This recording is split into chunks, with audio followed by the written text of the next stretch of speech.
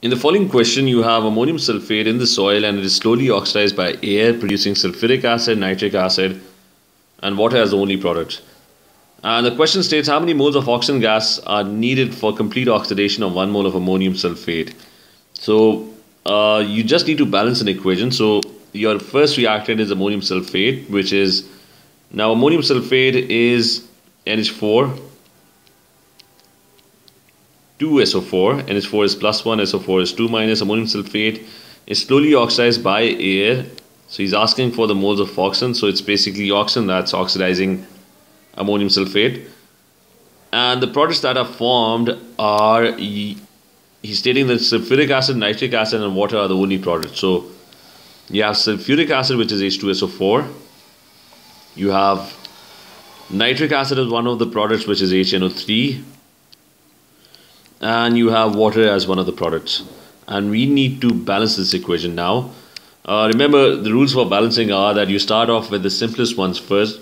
For example, don't start with oxygen because oxygen is coming in 2, 3, 4, 5 places.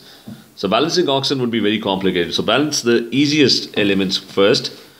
So if you look over here, there are 2 nitrogens because there are 2 ammonium ions in ammonium sulfate. So you need to balance nitrogen. So there should be 2 molecules of HNO3.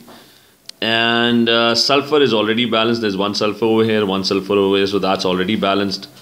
We can balance hydrogen now. There are a total of 8 hydrogens over here because there are 2 ammonium ions.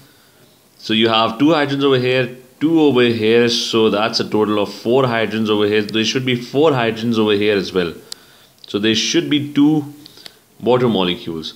Now the last thing is, at the very end you balance oxygen.